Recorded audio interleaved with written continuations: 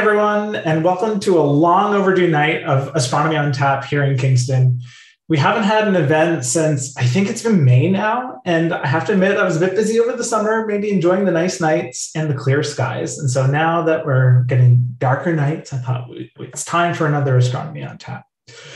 So if you don't know me, I'm Mark Richardson, the Education and Outreach Officer for the Arthur B. McDonald Canadian Astroparticle Physics Research Institute.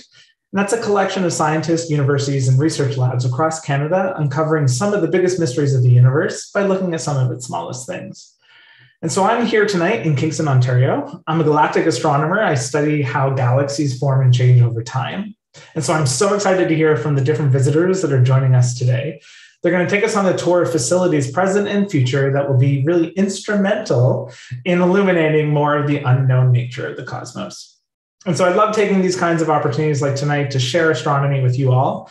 These events are opportunities to share with you how amazing and exciting and useful science is in overcoming big problems. And of course, I'm so happy that even with us being remote, people are able to join in live or maybe after the fact. And I just want to let you all know that as we are starting to plan to come back in-person events at pubs, we're still going to try to find ways to have people join in online at the same time. And so thanks again to all of you joining from home, whatever lands you call home. And so for me, home is the lands of the Cataraqui. It's now Kingston. That's the traditional land of Anishinaabe and the Haudenosaunee peoples and many Indigenous peoples before them. And I'm truly appreciative that we are all able to learn tonight from our respective lands. My settler ancestors actually come from Scotland and France, coming to Turtle Island through the process of colonialism. And I was born in Halifax, Nova Scotia, the traditional land of the Askikwak, or the skin dressers territory of the Mi'kmaq. I recognize that my ancestors played a role in removing them from their stewardship of this land. And then personally, as an astronomer, someone who really revels in the wonder of the land, the planet, the skies, and the universe, I recognize that this science relies on facilities that use traditional and sacred lands of various Indigenous peoples, peoples who have a voice to add to this science and who should be gatekeepers to those spaces. And so I reflect on these aspects of my identity and how they afford me privileges in my academic life. And so to all of you, I urge you to think of the connection you have with the land around you and the gift that we all have to learn wherever we are, including the access to dark skies above us, which I think is actually fitting right now because it allows us to appreciate yesterday's full moon. We have great views of Saturn and Jupiter right now, visible in the evening. And so I encourage you after tonight's event, maybe to explore websites and resources like native.land.ca and learn about the past peoples who have lived where you live. So moving forward, let's reflect and work towards the decolonization of these spaces to make them ones of friendship, love, and access for all of those in our community. So the plan for tonight is simple. It's meant to be a conversation really between us, more than just a lecture. And so I hope that you guys are all able to chime in from the comments. I find the best way to do this is if you don't do full screen for the video, but maybe keep that live feed playing next to you, and then you can kind of get engaged that way. So feel free to grab a drink, open your minds and your imaginations, and say hello from the comment sections. Let us know where you're joining from. And tonight, we're going to hear from 3 astronomers and physicists who all do very exciting but quite different research. We're also going to have some trivia tonight with prizes. And I know some people in the audience have had these before, and so we'll be sending out some McDonald Institute mugs, as you can see on screen.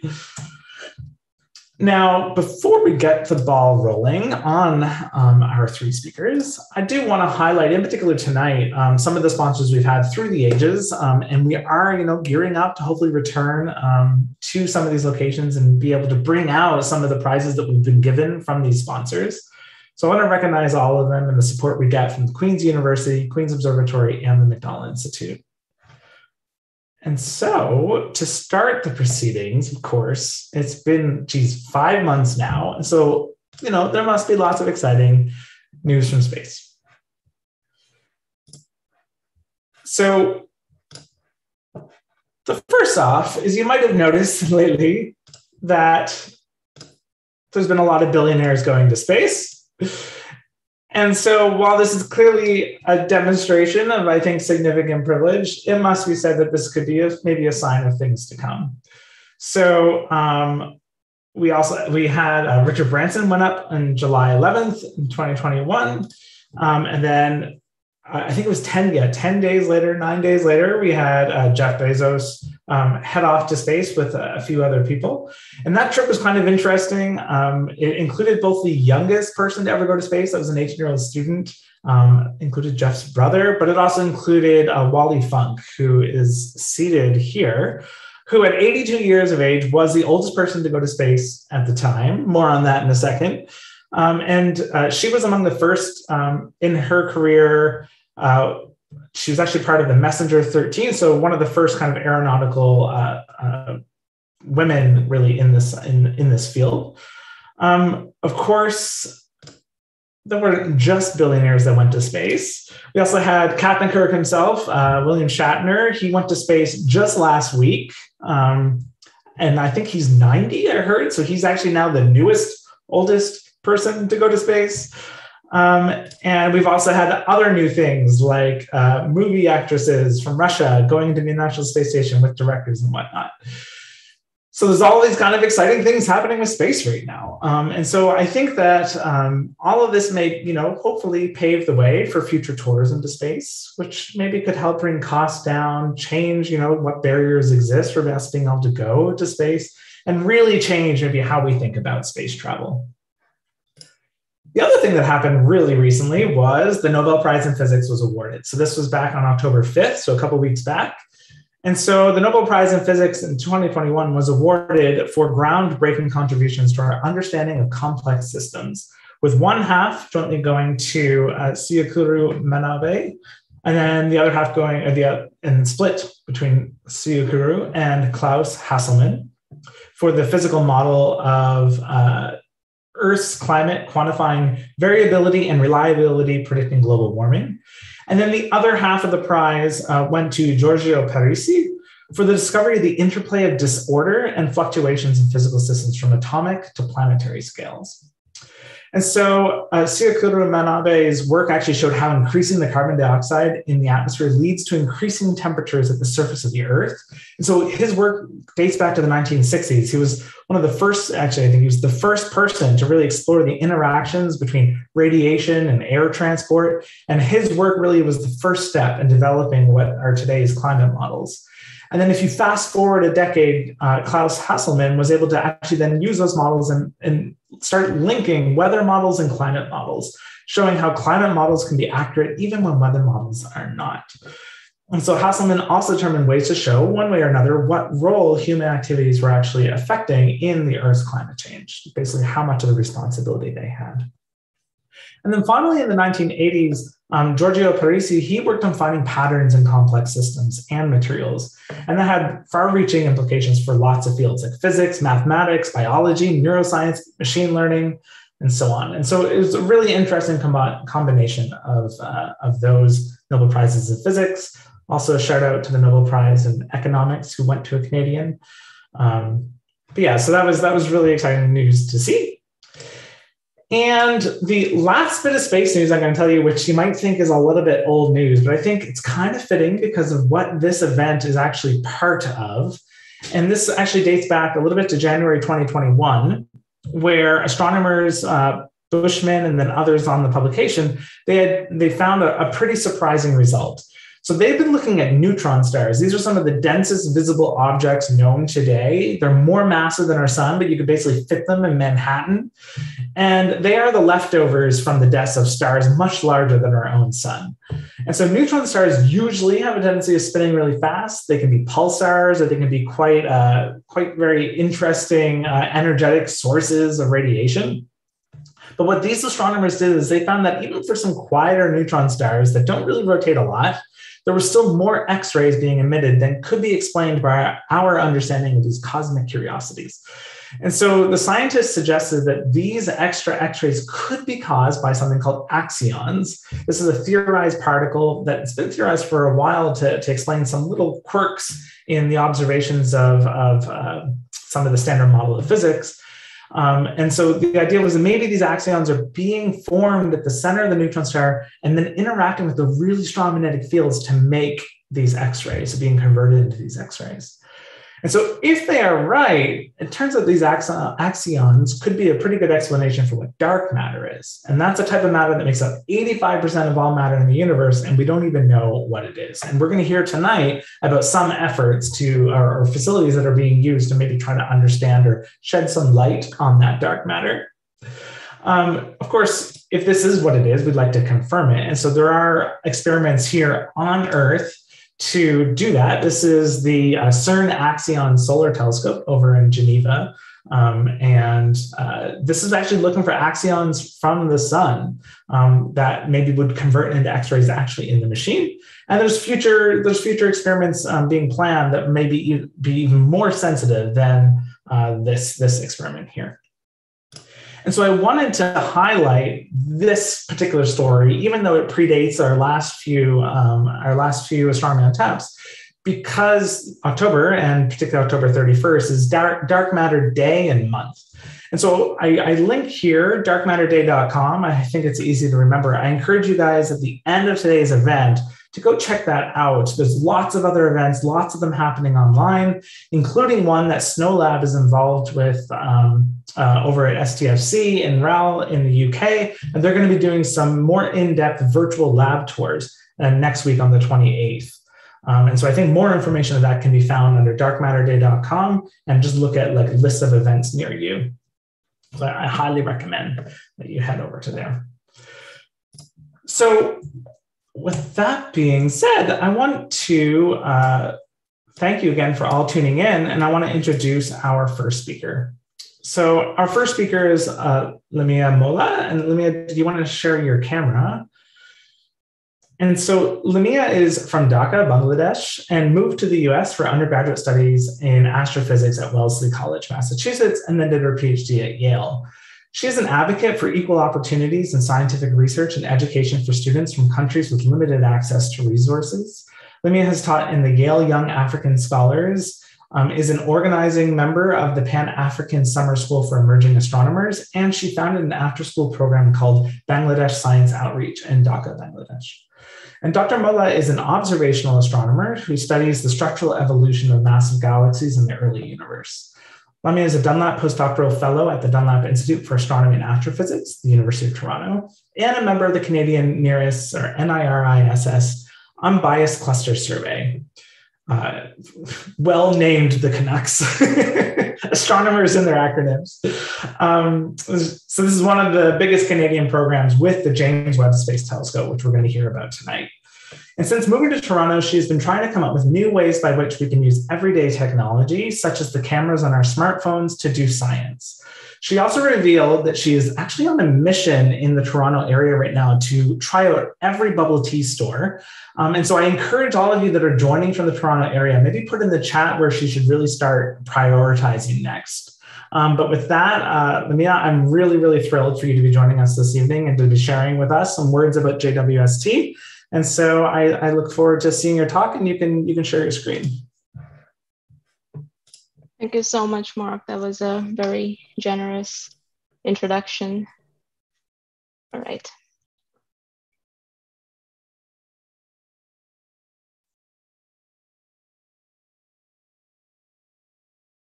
All right. I'm guessing you can see my screen now.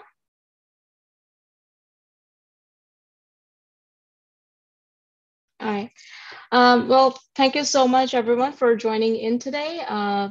And thank you for having me in this program. So I moved to Toronto last year in September, in the middle of the raging pandemic. And the first place that my partner and I visited after everything opened up again outside of Toronto after getting fully vaccinated was Kingston. And we loved exploring the area. So I'm really glad that I'm giving my first Astronomy on Tap at Kingston. And even more glad that I get to talk about the James Webb Space Telescope, something that we have all been looking forward to for a really long time now. So what is the James Webb Space Telescope? Well, it is the long-awaited successor to the great Hubble Space Telescope, which is being shown here. As you can imagine, the Webb will be a lot more advanced telescope. And that's because Hubble was launched in the 1990s. It was launched in actually April 1990, and it had all the cutting edge latest technologies of the late 80s. If you were around then you know what these are. So for better or for worse, the technology that we have today is far superior to those of the late 80s. And so will be a telescope that is being built now with this knowledge.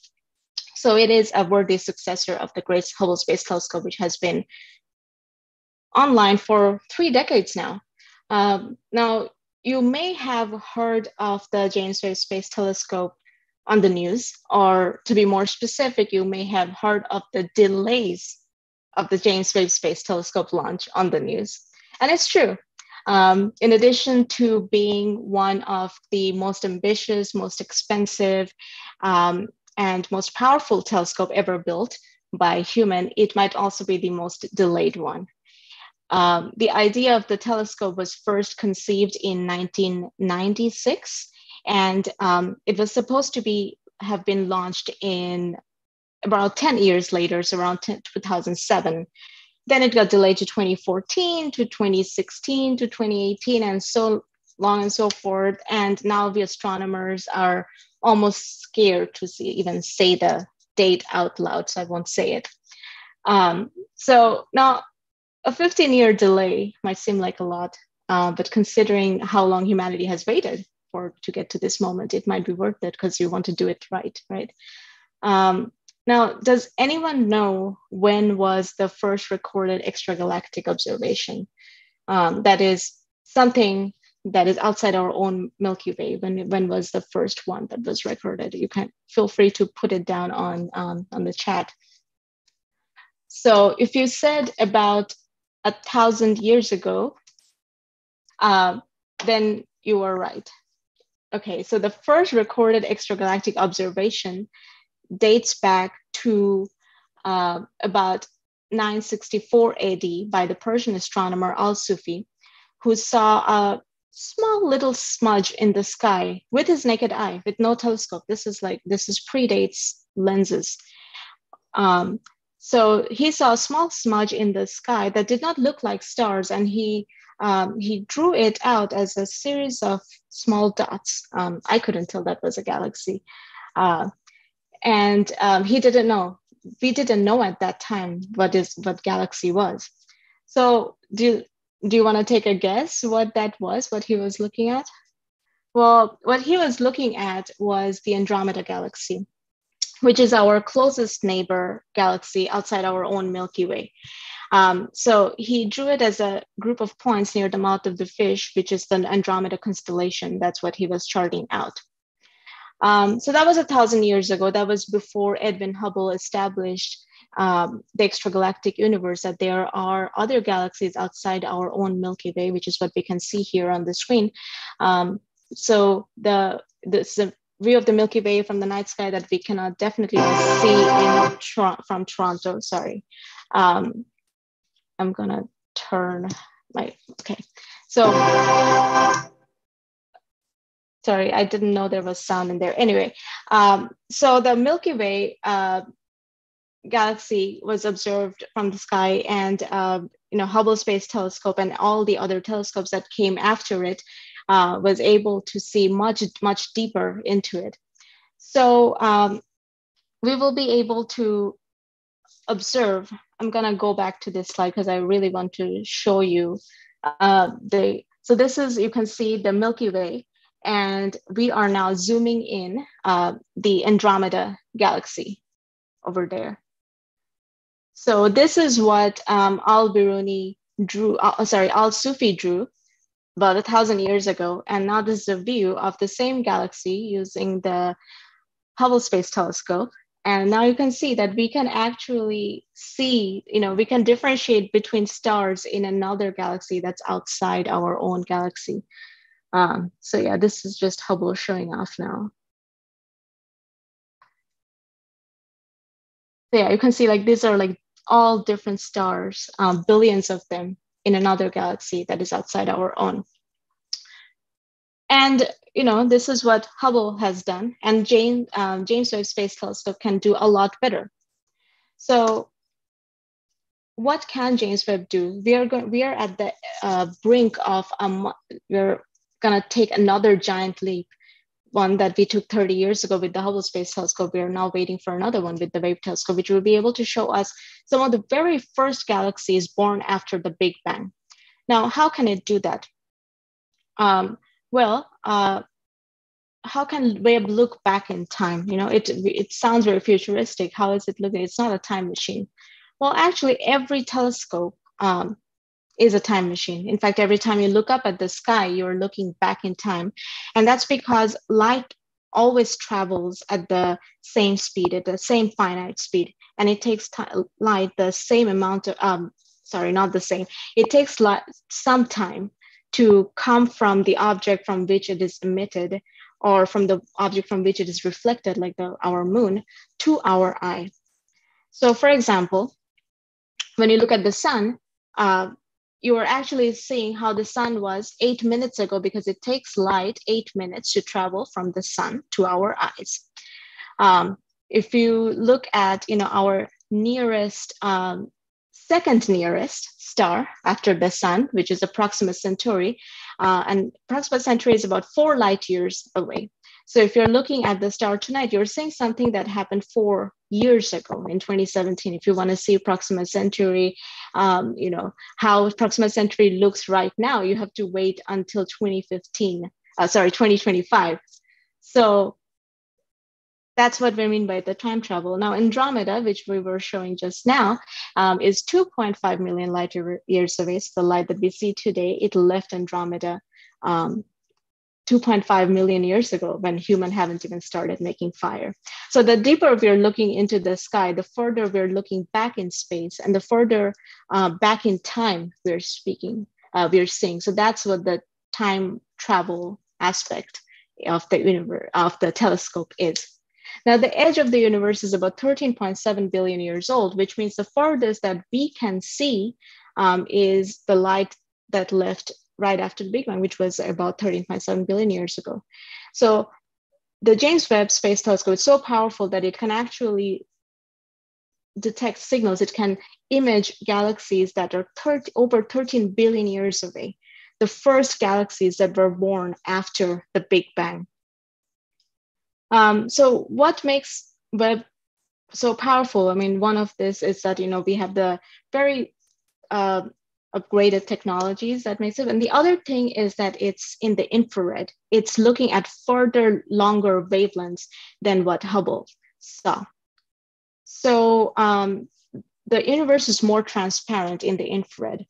So we humans, we see the visible part of the light, right? So we see red, blue, green, all the colors. And Hubble sees from UV to near infrared. So what do I mean by the universe is more transparent? Well, where there is light, where there is life, there is dust or carbon. So galaxies and stars and planets and us, we are all made out of dust. So wherever there are new stars being formed, wherever there is new planets, galaxies being born, there will be a lot of dust, which we cannot see in visible light. Like imagine yourself in a smoke screen or through a dust. You cannot see through a dust storm. So here's a nebula, which is in which there is a lot of baby stars being born, baby stars and planets being born. And all you can see are these like beautiful pillars of dust. You cannot see the stars that are being born.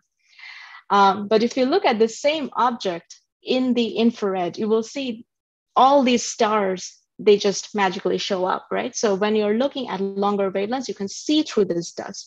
And that's what Webb will utilize. It will be able to look in the infrared and peer deeper into the universe through the dust clouds into the galaxies and planets and stars that are being born, more so than what Hubble did. Now, I study galaxies, so I'm biased. I have only been talking about galaxies, but Webb can also study other things. So for example, Webb will be able to study the atmospheres of other planets outside our solar system, of exoplanets, and it will study the atmosphere to look for signs of life. It can study the life cycles of stars. So it will be able to see stars in its different phases, turning into black holes. It will be able to see the evolution of galaxies in different snapshots of time. And finally, it can peer deep into this space, into the earliest galaxies when the first galaxies were formed. But before doing that, Webb will have to take a very perilous 29 days long journey into the space.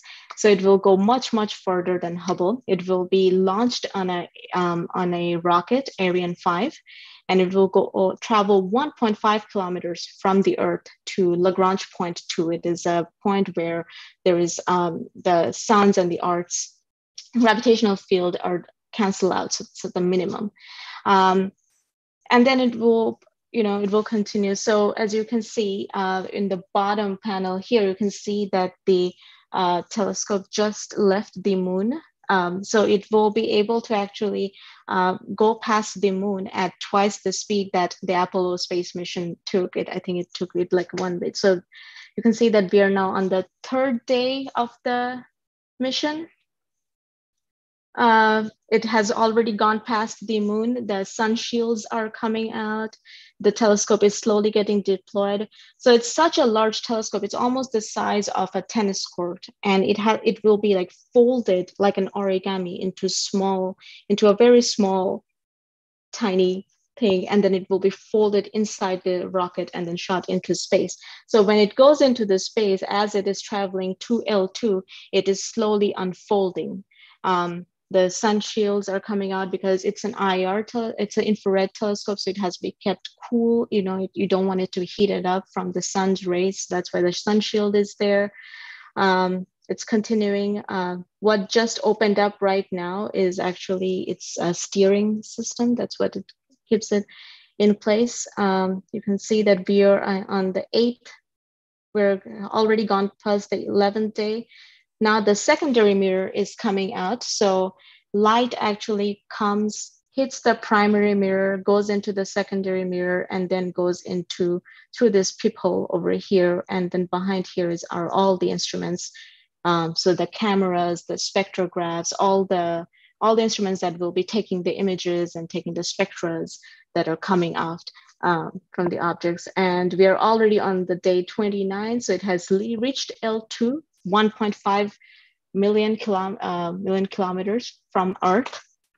And it will be orbiting the Earth and the sun along for, it's a 5-year mission. So we're very looking forward to it. So, it's happening. We're almost there. Hopefully very soon. Webb this month, Webb just was shipped from California to the Panama Canal across the ocean, all the way to French Guiana, from which it will be launched.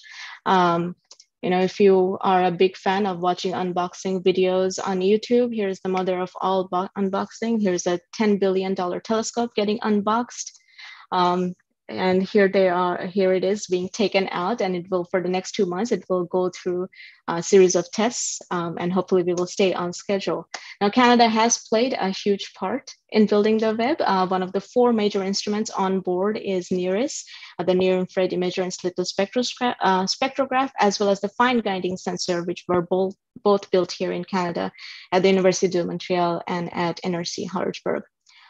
So Canada also built the fine guiding sensor of Hubble, and it's been in service for 30 years. So we're in good hands. And if all goes well, the Webb will be launched at the end of this year. So this holiday season, wherever you are, look out for the launch as astronomers put all their eggs in one basket and shoots it into space. And for the next 5 years, just sit back and watch the universe unfold in the eyes of Webb. Thank you. Thank you so much. I just had this picture of putting all these carefully fragile eggs into a basket and being like, be good, and then launching it. It sounds scary. Well, thank you so much for that talk. Thank you. Thank you, Mark. So it is an extremely nervous time for everyone. I can imagine. There's been some talk in the chat a little bit about Lucy, which was just launched and I think has a similar mechanism with this TARP, and it sounds like they ran into a little bit of a snag, but they might be making do with the issue. So we do have some questions coming in that I have for you. And so the first comes from Craig Jones. And so he was wondering and we all know we don't like to ask these questions, and he asks your apology, But if something bad happens, what happens next? Do they have a second one ready to go? Is there a plan B? There is no plan B. Wow. And that's why they have taken so long to make sure that everything is in place. It took 25 years to build. They thought they will do it in 10, but it took 25. There are a lot of safety mechanisms that they can do from here to troubleshoot, but unlike Hubble Space Telescope, which was in orbit about 600 kilometers above the Earth, and you can actually send manned spacecraft and astronauts to go fix it, no one can go this far. That's just simply not possible. There is no manned mission in place. So everything just has to go right. And they're just taking their time to make sure that everything is in place and, hope for the best. And the next mission is the Nancy Grace Roman Telescope. And that's, I think currently it's 2030. That's the goal. Wow. But, before then, in terms of mid-infrared telescope, this is it. Wow. Yeah, Craig also had a follow-up question, which was whether or not it could be serviceable, but I guess you just answered that one. It's very different than Hubble, isn't it? And when you think, Hubble needed to be serviced before it actually was able to work, right?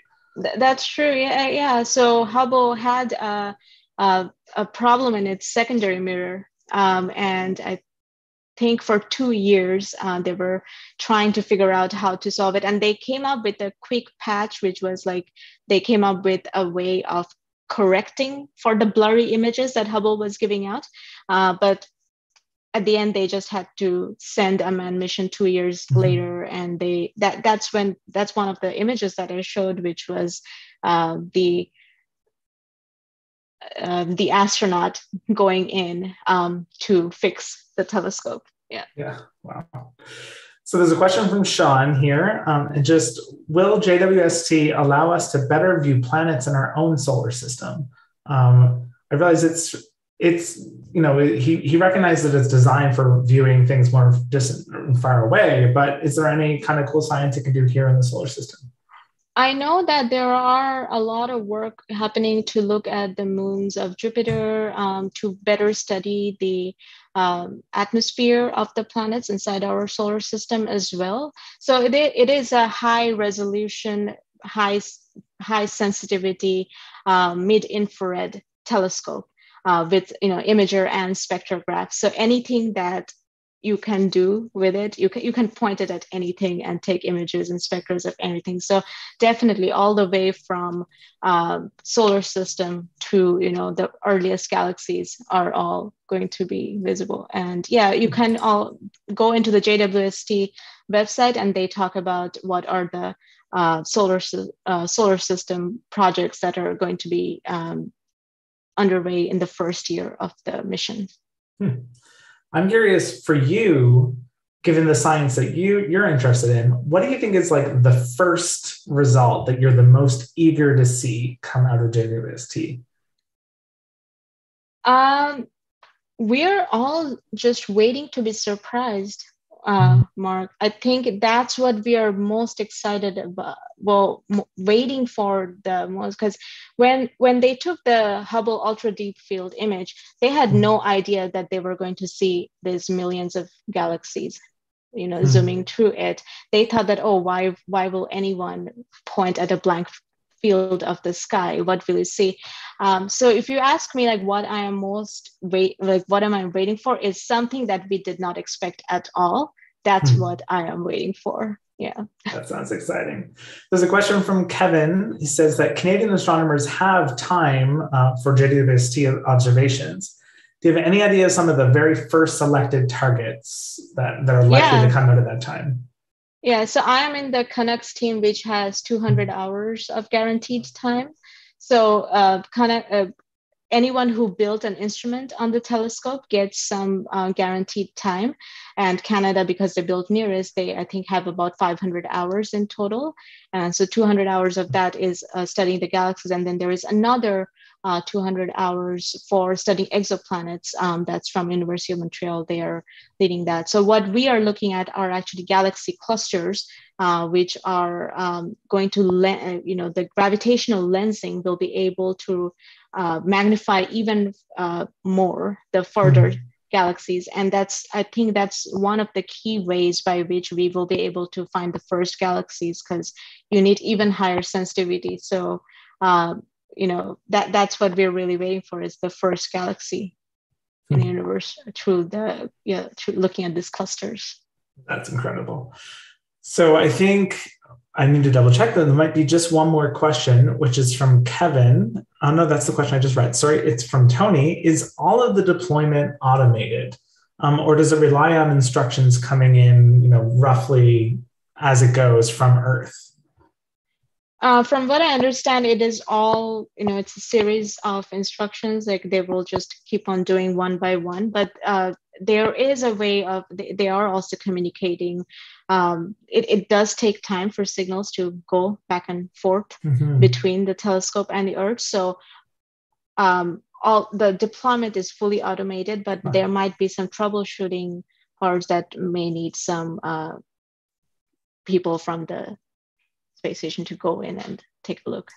I see. Yeah, it's not quite as bad as, say, as landing on Mars, where like it's 11 minutes away by light, but this is a little bit closer. But it's interesting to hear that it's still automated. There is one more question that came up, which is from Sean, which is just how far do they expect JWST to be able to see, or how clear are you going to be able to view something with this new telescope? So it is about, in terms of sensitivity, it varies with which part of the wavelength, which part of the spectrum you're looking at. So the further, it has a really high resolution at like shorter wavelengths, and very not so great resolution at the longer you go. In terms of how far we can see, that also again depends on so if you're talking about directly a photon coming from that galaxy or from that object to our telescope, then it might be, I would say, like 12 billion years or so, or 11 billion light years away. But again, like we are using the gravitational field of the clusters to lens to 10 times, 20 times magnify these signals, and with using that's how we can go like that extra 1 billion light year and look at the 13.5 light billion years and the first galaxies. Yeah. Cool. So there's one little last question that got snuck in, and I'm putting you on this. Well, it's not me. It's not my fault. This is Mazavin Manan asked the question, putting you on the spot. Optimistically speaking, how soon do you think it can be that we would see, like the public, or see the first images coming from JWST? Yeah, that's a good question, Mazavin. So it will take about 6 months for the deployment. 29 days for deployment, right? And then another 6 months for calibrations and checks. So we are expecting data to come in about 6 to 7 months after launch. So I would say like mid next year or so. And the first data that comes out is going to go public just like that. No one has any proprietary on that. So those are the early release signs, and those images, everyone is ready. We have all our reduction pipelines ready. The photon needs to come and the image is going to be crunched out. So can't wait. It'll be like a second Christmas. Well, thank you so much. I think we will have you back at the end. We're going to have all the speakers come back, and I think there's still a few little questions coming in, but I do want to move on. But I want to thank you so much for this amazing talk, and I can't wait for 2 more months. Thank you, Mark. Thank you. Take care.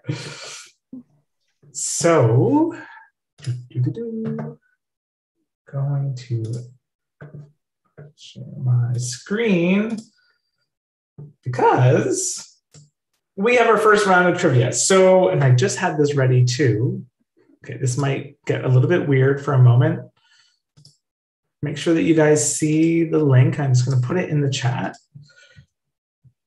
So you can fill in your trivia answers onto that link. It's also in the description of the video. We're going to do the first round of trivia. It's just 5 questions, and then we're going to come back for our second speaker.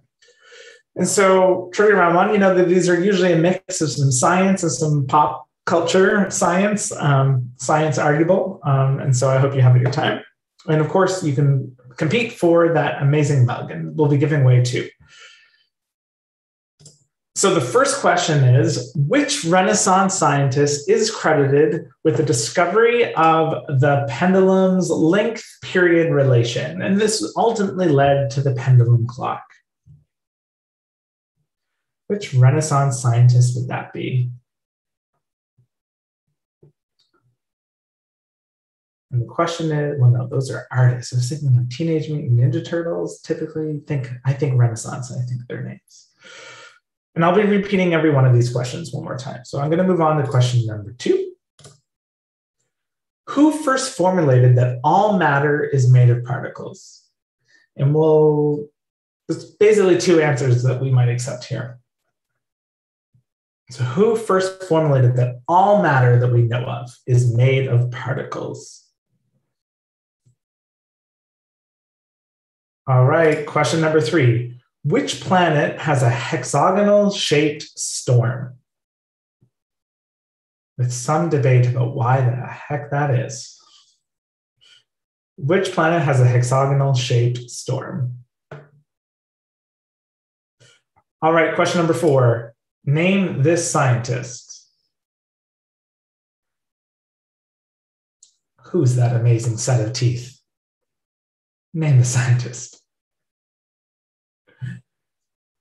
And the last question for this round, and I'm going to repeat them all one more time, is which of the following TV shows or movies do not allow people to travel faster than light? And here I count any kind of wormhole or jumping, that counts as moving faster than light. And so the options are A, Star Wars, B, Battlestar Galactica, C, Star Trek, D, Firefly, and E, The Expanse. Which of the following TV shows or movies do not allow people to travel faster than light? And that's it for round 1. So let's go through them one more time. So which Renaissance scientist is credited with the discovery of the pendulum's length period relation? This is what led to the pendulum clock. Question 2, who first formulated that all matter is made of particles? Who was it? When was it? Question 3, which planet has a hexagonal-shaped storm? And I'll give you a hint. It is a planet in our solar system. Question 4 is name this scientist, who is pictured here, scientist and author. And last but not least, for question number 5 of round 1 of trivia, which of the following TV shows or movies do not allow people to travel faster than light? And this includes other kind of weird things like jumps or wormholes. It's that Star Wars, Battlestar Galactica, Star Trek, Firefly, or The Expanse. Which of them? All right, so we'll come back for round 2 after our next speaker. And so at this point, I would love to welcome CJ to show his video. And I think, hello, CJ. So our next speaker is CJ Woodford, who's a colleague of mine. He is the knowledge translation specialist with the McDonald Institute and an educational content developer with Discover the Universe. CJ completed his PhD in physics from the University in Toronto in fall of 2020. And he did this working on simulations of binary black holes and contributing to the gravitational wave detection and analysis pipeline. CJ was instrumental in working with Discover the Universe to actually make viewing the recent solar eclipse that happened in the summer much more accessible for many Canadians. And he's already getting a head start for the amazing solar eclipse that's coming to here in Kingston and a lot of North America in 2024. CJ no longer is focusing on research, but he does continue to be jazzed about gravitational wave detection and multi-messenger astrophysics. And I do want to say one thing, that depending on exactly how you found out about tonight's event, you might have heard that we were having Stéphane Courteau, who's going to be talking about the Vera Rubin telescope. That talk will be moved to another Astronomy on Tap in the coming days, so another facility we get to look forward to.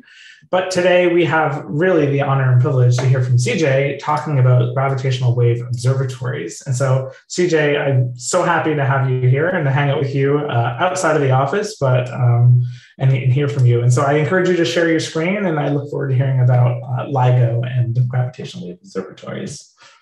Oh, well, thank you, Mark. And as Mark mentioned, I just really want to emphasize that I do no longer do active research in gravitational waves, but I'm still really excited to talk to you about gravitational wave science, the detection that goes behind it, and also what's to come in terms of gravitational waves and their detectors.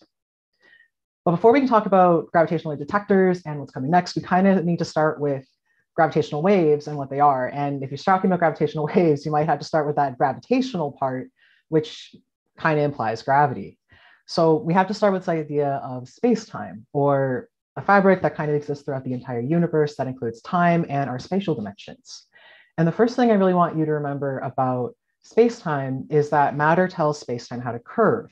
The curvature in space-time tells us a lot about the gravity that matter exerts. And usually what we see is the more matter that exists in a smaller amount of space. So these really dense objects, stars are really dense, neutron stars are even denser, and black holes are some of the densest things we know about, create very extreme curvature. You can think about that in the same way that the more extreme the curvature, the more gravity an object has. So matter tells space-time how to curve. It's related to their gravity and it's related to their mass, as well as to their density. And likewise, space-time tells matter how to move. So matter in space-time is also following these curvatures.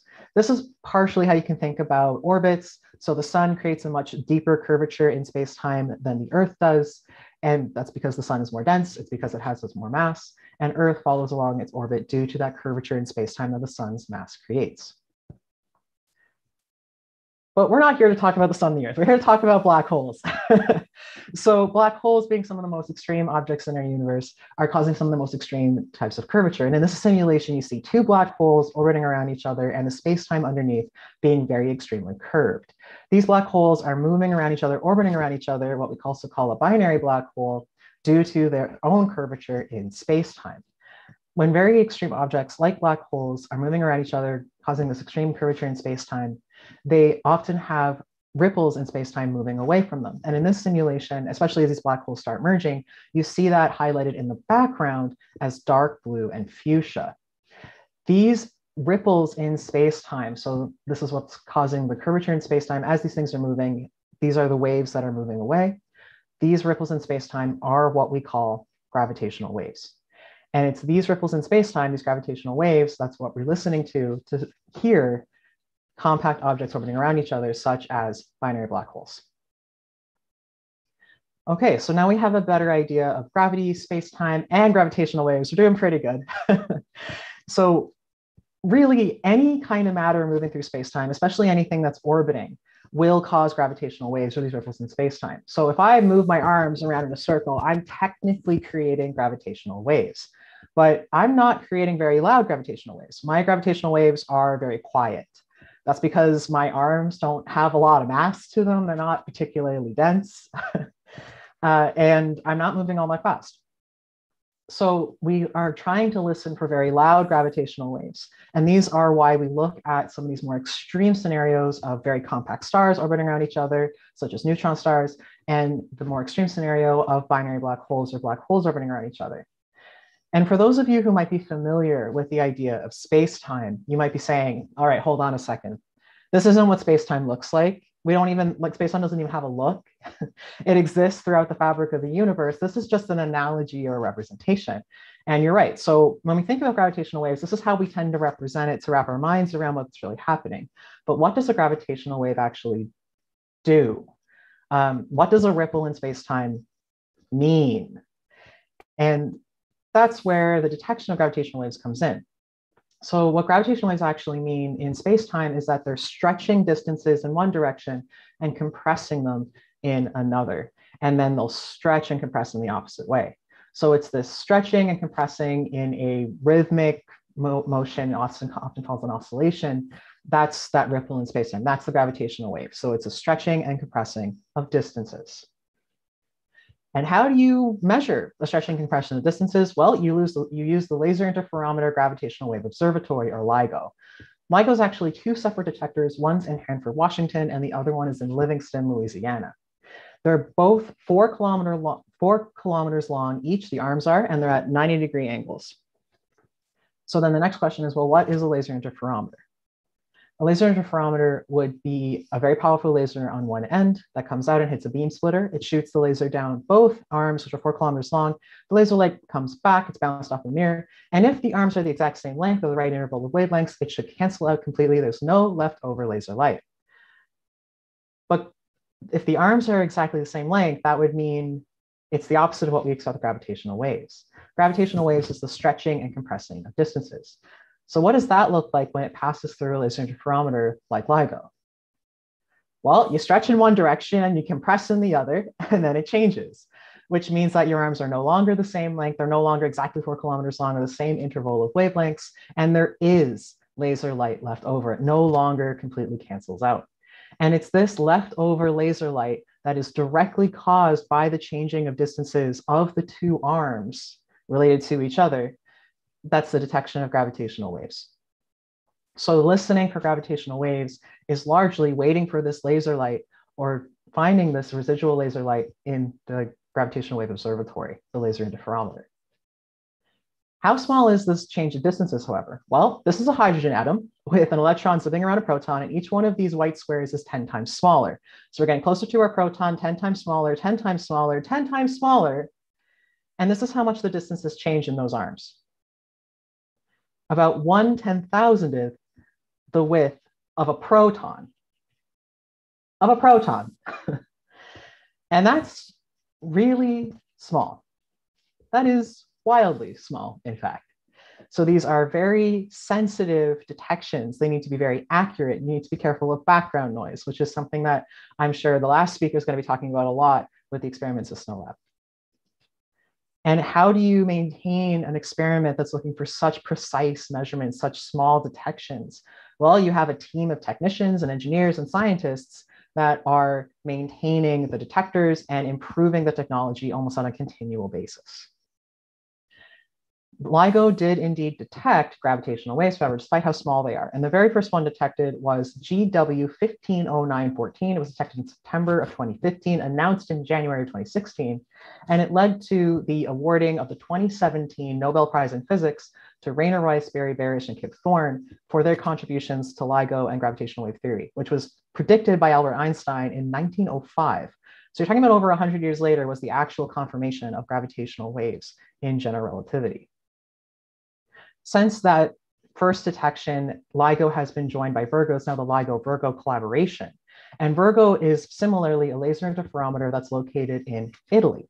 It's just outside of Pisa, actually. Think about the Leaning Tower of Pisa, think of Virgo. Why not go there? I don't know, it seems like a great tourist attraction to me. So the laser interferometer at Virgo is very, very similar to the one at LIGO, but it's a 3 kilometer long arm interferometer instead of 4.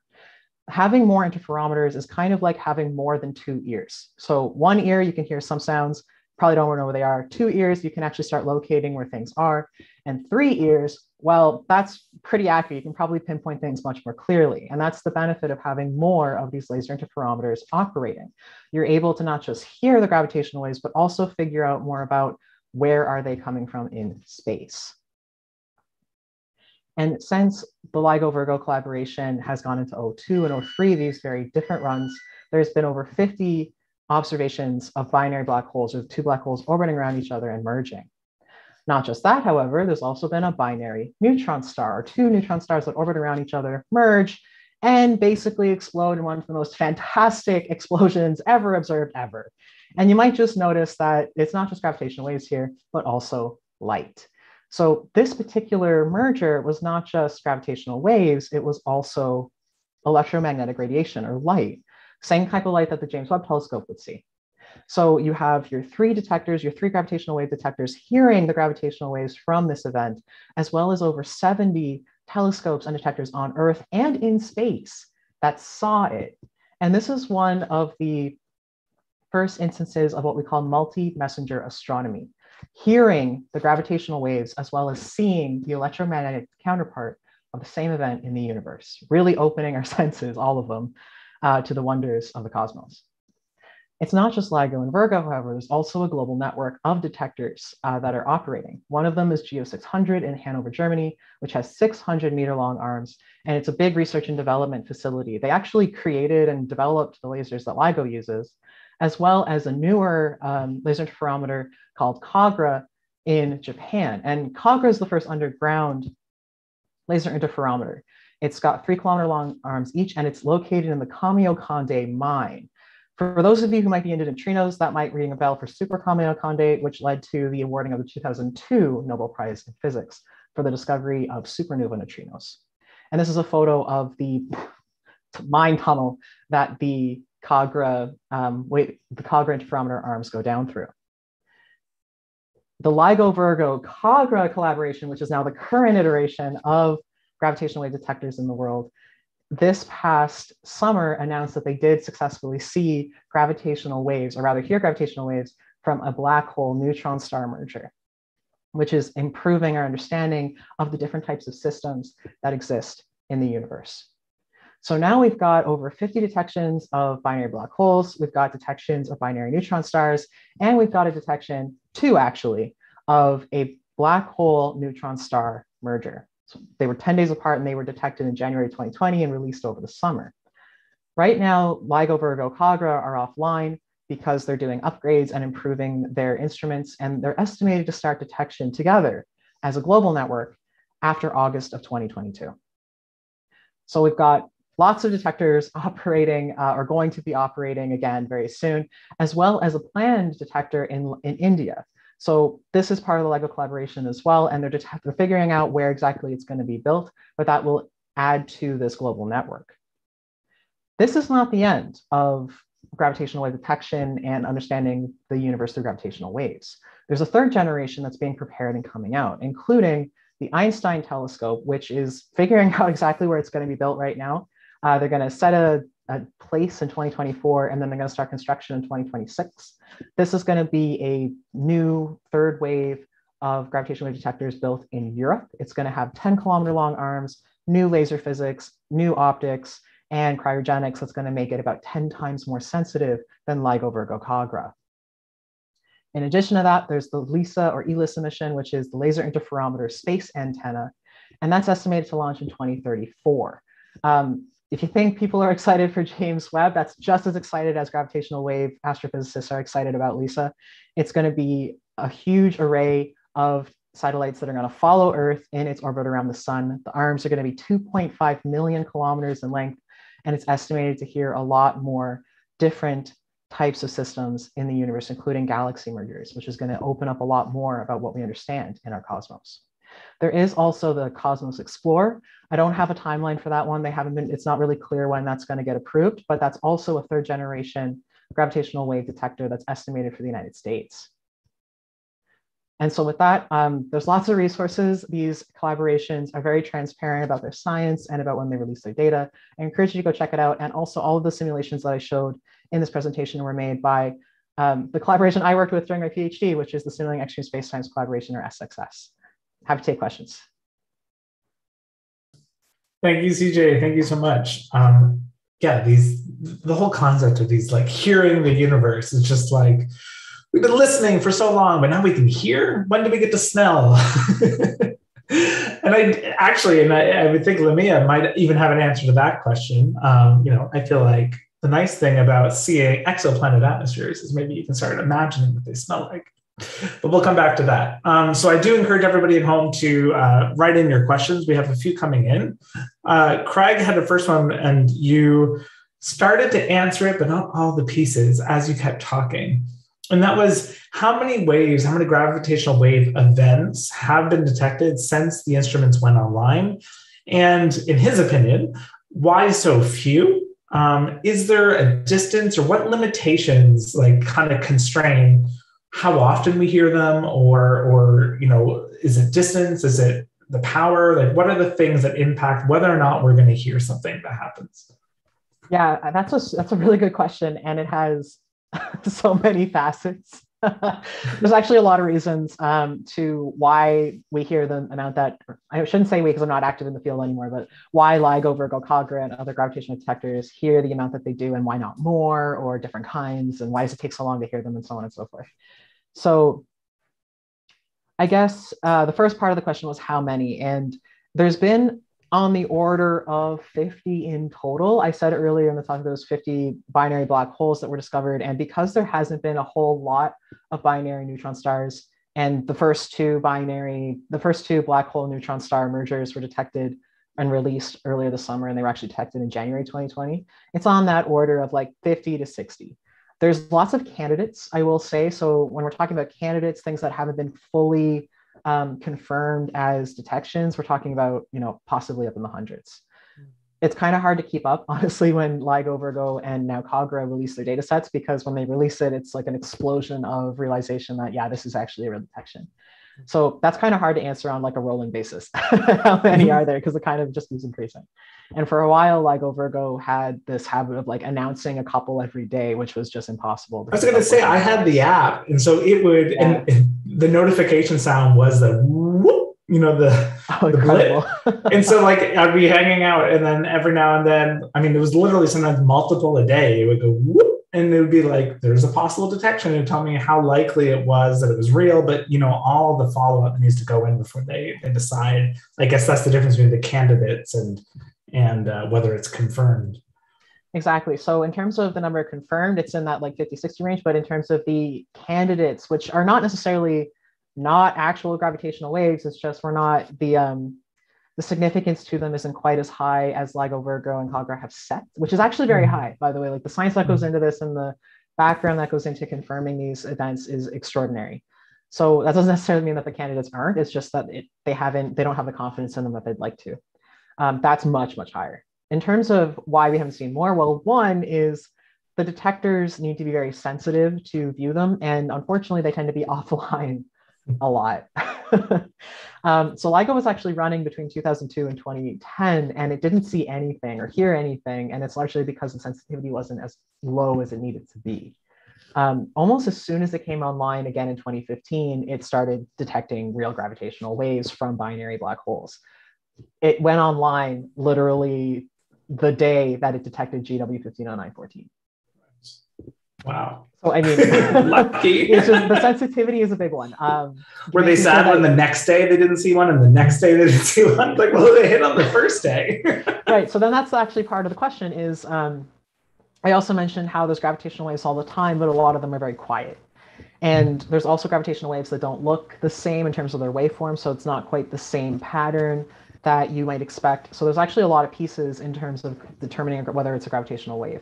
So some of it is how loud it is, or the amplitude, as well as what the waveform looks like. That's kind of, what physics is going into it, how fast the black holes are spinning, or how fast the compact objects are spinning.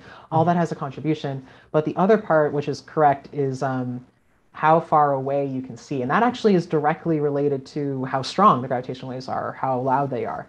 So it kind of all comes back to how sensitive is your detector and how loud those gravitational waves are.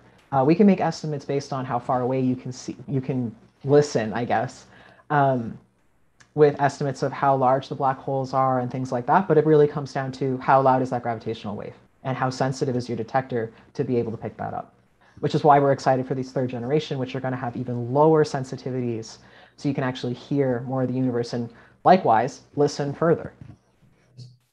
Cool. All right, there's a question in from Mitch, which says, what do you think is the most exciting opportunity or discovery from the new telescope, these new observatories? I think something most exciting. So it's very self-serving, unfortunately. What I think is going to be really exciting about them is learning more about these black hole systems that we've already, not the ones that we've already seen, but the same category of the ones that we've already kind of identified. I'm really interested to learn more about black hole spin and that contribution, which we don't actually have like a really good handle on yet because we don't have enough of those detections, again, relating back to how many you've been able to hear. So I'm really excited to learn more about the parameters of the black holes themselves, which we should be able to learn about from the detections of gravitational waves, but you can only know so much with a very small data set, and then just the amount of ones that we've had so far. I think another one that's going to be really exciting is galaxy mergers. It is expected that some of these third generation gravitational wave observatories aren't going to be like singular objects merging, like these binary black holes and these binary neutron stars. It's also going to be galaxies that orbit around each other and eventually merge. And you can imagine the gravitational waves from that would be very loud, but they're going to be really slow.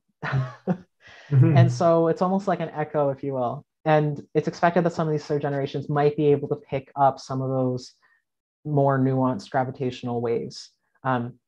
Fun fact, this would kind of be like the Milky Way and the Andromeda Galaxy merging, because we are on collision, we are on a course to collide and merge. That's the same type of situation that these other gravitational wave observatories are kind of expecting to hear when they come online. Oh, wow. So Vikram asks, is there any chance of hearing from beyond the cosmic microwave background using LISA or any of the other planned detectors? Yeah, I was honestly expecting it to be like from beyond the grave. I'm already in Halloween mode, so I apologize. Can we hear gravitational waves from beyond the grave? No. That would be wild. But in terms of from like, beyond the cosmic microwave background, that is an active field of research. And that's an active field of like building the theory in terms of what would that mean, in terms of what would you actually hear or see in the detector. I'm not going to say no, and I'm not going to say yes, because it is kind of this flip-flop question of what does it mean to be able to see beyond the CMB? And what does that mean to be able to hear beyond the CMB? Right now, I think the theories that are building for that really imply that there should be some gravitational wave remnants from the Big Bang, and you should be able to, with a sensitive enough detector, with the right equipment, with a long enough detecting span, you should be able to confirm gravitational waves from the Big Bang and the time between the CMB and the Big Bang itself. But it's hard for me to say right now. It's hard to say like yes or no, because it's not really, there's two sides to that argument, but I think right now the research and the data for it are very much in the field of yes, there should be something and we may be able to detect it. Cool. I think actually one of our speakers in January, Simran Nerval, I think she talked specifically about that topic. So Vikram, encourage you, if you want to hear more of ours, to tune in to the January 2021 event. I think it was January 28th. We had Simran Nerval, whose specific focus was the idea of maybe detecting those gravitational waves from the very first moments of the Big Bang. I think there could be some more information just kind of growing on exactly what CJ just said. I think we're slowly running out of time, so I think there's time for two more questions. Sean had the question, if you had two gravitational waves of similar or equal value and they collide, what happens? Do they pass through each other? Do they cancel out? Something else weird and esoteric? Something else weird and esoteric. I love it. So that's a really interesting question. So the way that I've been presenting gravitational waves is in the way that they're like sound waves. And you can imagine that when sound waves interact, they amplify each other or they destructively interfere with each other, and then they kind of cease to exist in some cases, or they change in that interaction. The gravitational waves are not really sound waves, but I think that's a really valid point. That's a really valid question. So the idea of gravitational waves right now is that they would propagate through space-time without necessarily being interfered with by other gravitational waves. Yeah, because they're not really like sound waves in the way that they can constructively interfere or de-interfere. There's also a little bit more to gravitational waves than the actual sound waves themselves. There's also echoes, which you can consider like their imprint on space-time. There's a little bit more to it than that. So I think the short answer is no, but there's actually a lot of really cool physics to that question. Yeah. So I'd encourage you to go look at the echoes of gravitational waves and that sort of thing, which is a little bit more that I'm comfortable with approaching in an Astronomy on Tap. Okay, last question for now, but there are a few more, which we'll save for the panel. which is, do the gravitational waves lose energy as they travel through space? Yes, they do. And that's exactly what I was trying to get at with saying that, you know, there's a limit to how far away you can hear with these gravitational waves, but that's really related to their strength. And that's really, you know, if you have a very intense event that creates very strong gravitational waves, you know, something like two very, very big black holes moving around each other very, very fast as they merge, that's technically, we would be able to hear that from much further away, because by the time it gets to Earth, it's dissipated, versus two smaller black holes, say stellar mass black holes, that merge, they would need to be a lot closer for us to actually hear the gravitational waves, because they're still losing energy as they propagate. So yes, there is an energy loss as they propagate through space. Oh. All right. Well, I don't want them to be too close, because I feel like that would be a little scary to have this happening too close. Oh, yeah. Well, we'd be dead, right? That would suck. Yeah, not the best way to go. All right. Well, thank you so much, and I look forward to having you back a little bit more for some maybe last minute thoughts and questions at the end. But I really want to thank you again for that amazing talk on gravitational wave observatories. My pleasure. Cool. And so I am going to do the second round of trivia. It's what you've all been waiting for. And remember that the link for the trivia is in the description of YouTube. And so I know we were slipping a little bit on time. We have too many good questions. And so I want to dive right in. And so I want you to name this object. What is this? And I will tell you it's a real picture with some data folded in, but it's an object, and what is it? So that's question number 6. Question number 7 is, in the movie Interstellar, there's a wormhole. The wormhole is placed beside which planet? And again, a hint, it is in our solar system. All right, which planet is the interstellar wormhole next to? Question number 8, and I will go through these one more time. Where on the moon did people first land a spacecraft? What is the location on the moon? Where on the moon did people first land a spacecraft? What's that location called?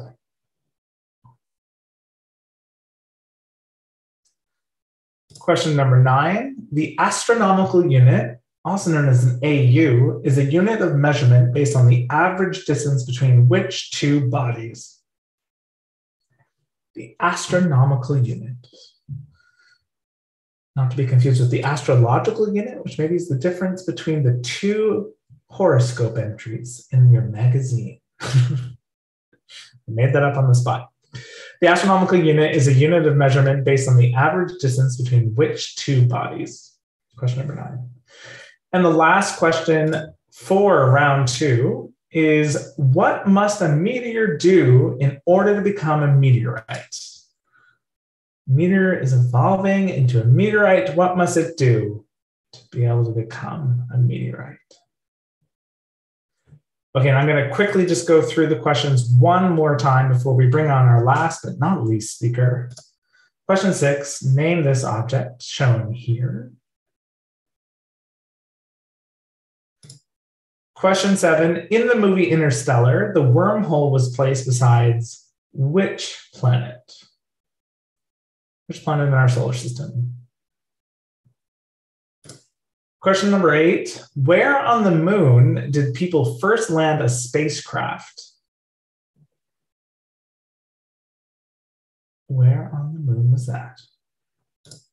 Number 9, the astronomical unit, the AU, is a unit of measurement based on the average distance between which two bodies? And last but not least, what must a meteor do in order to become a meteorite? And so we're going to come back very soon to show you the answer to these 10 questions. So please get in your answers soon if you want to be included in the prize draw. But from now on, I want to move to our next speaker. And so I'd like to introduce Christine. So Christine, if you would like to share your camera. So our final speaker tonight is Christine Kraus. Christine completed her PhD in 2004 at the Johannes Gutenberg Universität de Mainz, so that's in Germany, focusing on the final measurements of the Mainz neutrinos mass experiment. This experiment set the best limit on neutrino mass for about 10 years. And then following her PhD, she did a postdoc at Queen's University here in Kingston, working on the submarine neutrino observatory experiment. I'd be curious to hear just how much time you get to spend here in Kingston versus up there at SNOLAB. Before then, you came to SNOLAB, where you are now, as a research scientist working on SNO+, before also moving to Laurentian, also in Sudbury, where Christine earned a Canada Research Chair Tier 2 in particle astrophysics. Christine's main research focus is now the SNO+ experiment, a multi-purpose neutrino detector. She is the site activity coordinator for the collaboration, which means she is responsible for supervising visiting scientists and ensuring that work on the experiment is done correctly and in order. And tonight, Christine will tell us more about SNOLAB, Canada's world-class underground science facility. And so, Christine, thank you so much for being part of our event tonight. I really look forward to hear what you have to say about your science and SNOLAB, and take it away. Yeah, thank you very much, Mark, for the introduction. Just have to get to full screen mode. It's hiding behind the panel here. There we go. So yeah, SNOLAB basically was built on the success of the already mentioned famous SNO experiment. And you see a little indication here of what this looks like. It is a large acrylic vessel. This neck you see is 7 meters high, and the diameter of this ball is 12 meters, which is surrounded by light-sensitive detectors. So I just wanted to acknowledge, and I think people are aware, that this was one half of the Nobel Prize awarded in 2015. And SNO was looking at neutrinos coming from the sun. So these neutrinos taught us a few things. They taught us that neutrinos do have mass. And it also helped letting us know that we have a pretty good idea of how our sun actually works and produces energy, which is very nice. So SNOLAB is located in Sudbury, Ontario. There's a surface facility where you see a picture on the left top here. But the actual facility is located 2 kilometers deep underground. You can see on the top right in the picture what is called the shaft. So that's the vertical way that everything gets down. Every piece of equipment, every person who ever goes there goes down with a cage through that shaft. And then we have another about 1.6 kilometer long walk to get to the lab. Bottom left gives you a rough layout of what this looks like, and the bottom right has a picture of a few people walking through these so-called drifts, making it to the lab. So you might be asking yourself, why are we doing this? Why are we going deep underground? And I already threw in here that we also want to make sure that everything is extremely clean, which is not so easy in a working mine. And part of the answer is that we're looking for extremely rare events, but we'll come back to that. So why are we going underground? Well, if we would try and build these same detectors on the surface, they would light up like a Christmas tree, kind of what you see in the top. And would it make it very, very hard to see what we're looking for, these types of rings? This is actually a picture from the SNO Times. That's what a neutrino signal might look like. And the reason why it's difficult on the surface is because there's radiation coming in from the cosmos, cosmic radiation. And as it works its way through our atmosphere, it interacts and it creates a whole cascade, a whole pile of new particles. And in order to get away from them, we go deep underground. So SNOLAB focuses on what we call particle astrophysics, and in particular research around neutrinos and research around dark matter. And we'll take a little bit more time to talk about each of them in very general terms. So neutrinos come in more than one flavor. That is important to keep in mind. And for dark matter, we're still really trying to figure out what exactly that is. We know it's not visible matter. Neutrinos are actually part of the dark matter, but there might be a whole pile of other other candidates, and you see some of the names listed here on the right. So why are we interested in that?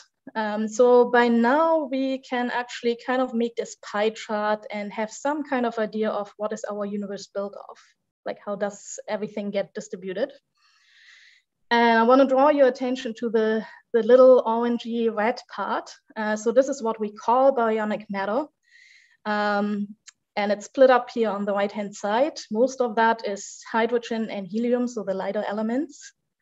Everything the stars are made of is a portion of that. And as I mentioned, the neutrinos are part of that, and then heavier elements, which are created in supernovas, and we'll come back to those as well.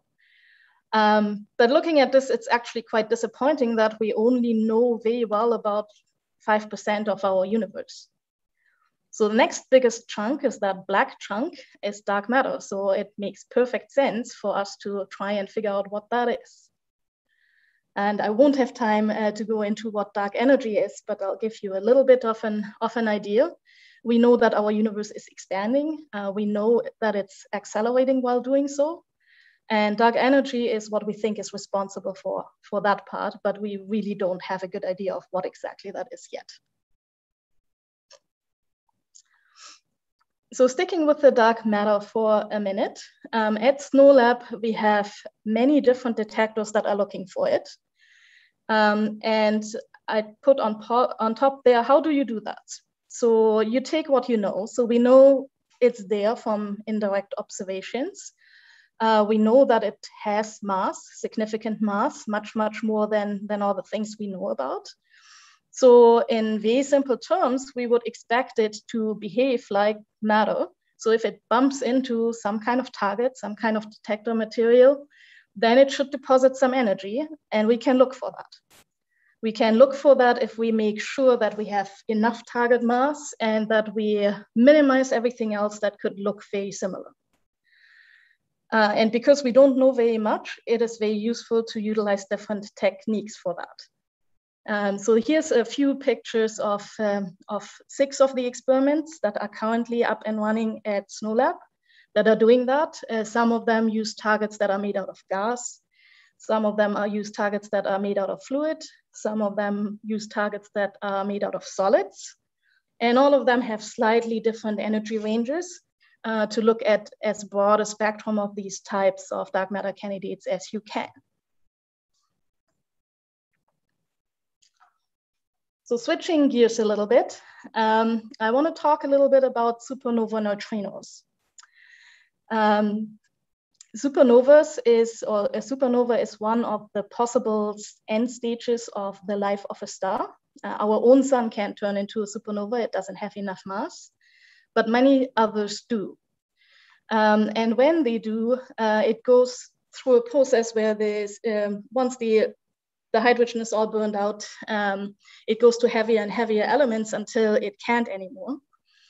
And that can end up in a supernova explosion. And it turns out that neutrinos are released very early on, and most of the energy of this explosion is released as neutrinos. So that makes them very good messengers. And they can then try to reach us. And it shouldn't say faster than light that way. But it does mean that if we look for neutrinos, we can see the supernova a lot earlier as if we wait for the signal in light later on. And what we do there is we are looking for bursts. Neutrinos don't really like to interact very much. So in normal days, we have to be very patient to wait for them. But if there would be a supernova explosion, and that has to be close enough, which pretty much means in our own galaxy, then we would see a fair number of neutrinos in a very short amount of time. And by very short, I mean something like on the order of 10 seconds. And that's what we call a burst. So that makes this very interesting. But unfortunately, because we're limited in the reach, supernova explosions in our own galaxy don't happen that often. So those experiments have to be very patient. We think that that happens maybe 2 or 3 times in 100 years. So I just want to introduce 2 detectors that can look for that at SNOLAB. The first one of those is HALO. which stands for the Helium and Lead Observatory. And you can see a picture of it here. And this is a dedicated supernova detector, which is very interesting because of what I just said. You have to actually be very patient. So this particular one has been built out of recycled components. The target here is lead, which is these green blocks. And if the neutrinos interact with that lead, they create neutrons. And then the things you see in between is material inherited from the SNO experiment.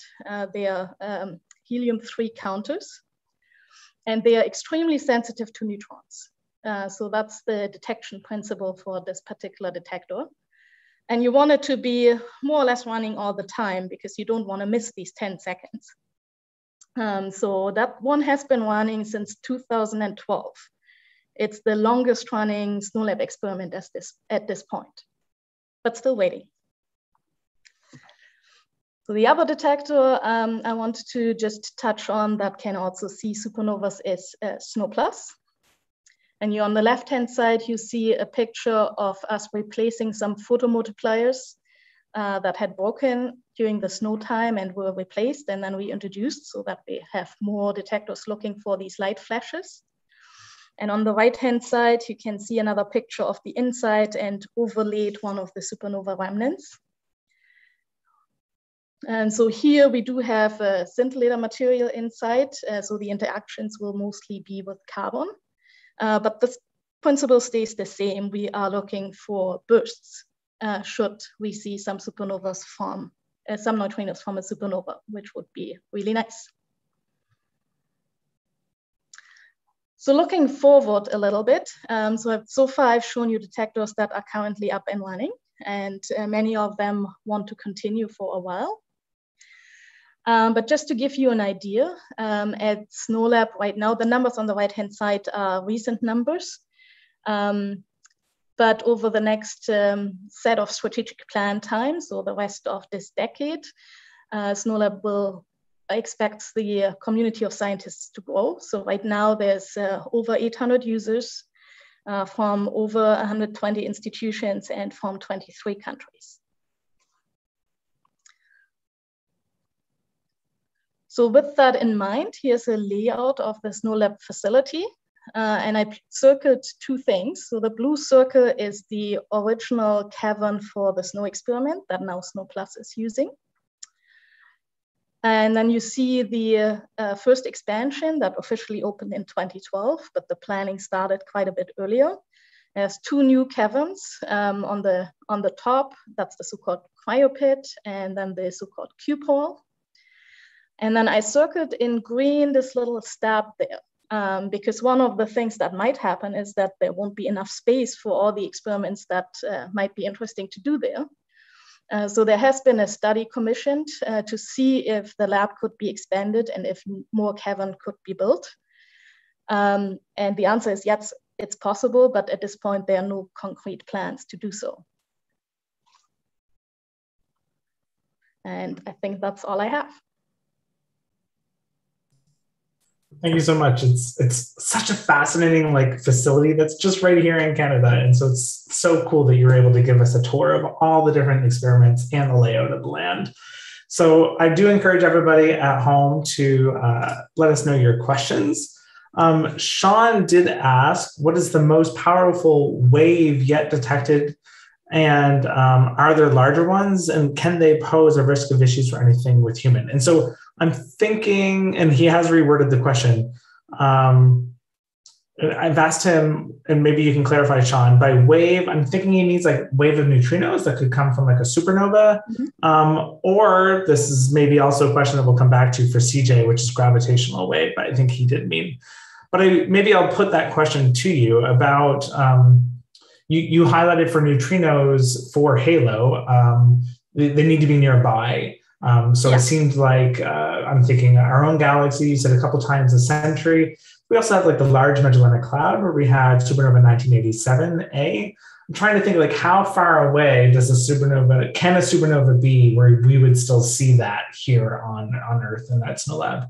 Yeah, that's right. So it depends a little bit on the size of your detector. So the current version of HALO is fairly small. What comparison? It's about 3 times 3 meters and a little bit longer than that. So if you would build a larger detector, and there are actually plans to do that, to build a larger version of this, but in Italy, in another underground lab there at Gran Sasso, then you would increase that sensitivity, right? So if you make your target a little bit larger. And depending on how large you can really make that, maybe you can reach kind of the next galaxy, maybe. It depends also on how much energy these neutrinos have from the supernova. Not every supernova is equal. In terms of when do we have to be scared, we want it close by, but not too close. We don't want it to be, right next door. We want it to be far enough that it doesn't deposit so much energy from the explosion on Earth that it impacts us. So can I continue hoping that Betelgeuse goes at any day, or is it too close? Betelgeuse would be a great candidate. Yeah, we're all hoping for that one. I mean, we like you in the sky, but you can go. We're okay with it. Craig had a question, which is following up for, I think, on the space news that I mentioned, where he's wondering, can axions be detected with any of the experiments at SNOLAB? Yeah, so right now the experiments at SNOLAB are not sensitive to axions. They are looking for what we would call WIMPs, weakly interacting massive particles, and just focusing on the entire parameter space there. The detection principle for axions is quite different. So the one you showed was from CAST, the one that's built at CERN. So no, not currently. I see. I had a question, which is, and you highlighted it in your slides, that the supernova, could you clarify a little bit about what it means for neutrinos to reach us much faster than the light? Right. That seems like it's not supposed to happen that way, but. Yeah. So if I go back to our own sun, I think that's a nice example. We know it can't be a turning supernova, but it shows nicely the difference between light and neutrinos. So if we look at our sun, we just look up, we see basically a picture in light. But what we see is thousands of years ago, because the light will bounce around inside the sun. It's a fairly dense object for quite some time before it comes out.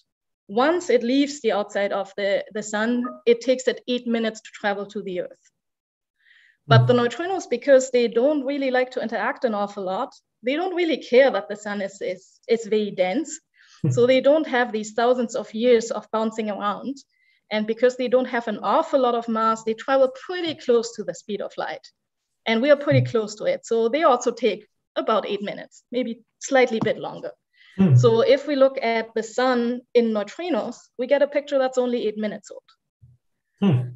So if we then extrapolate that to supernovas, that's the same thing, right? So the neutrinos carry most of the energy.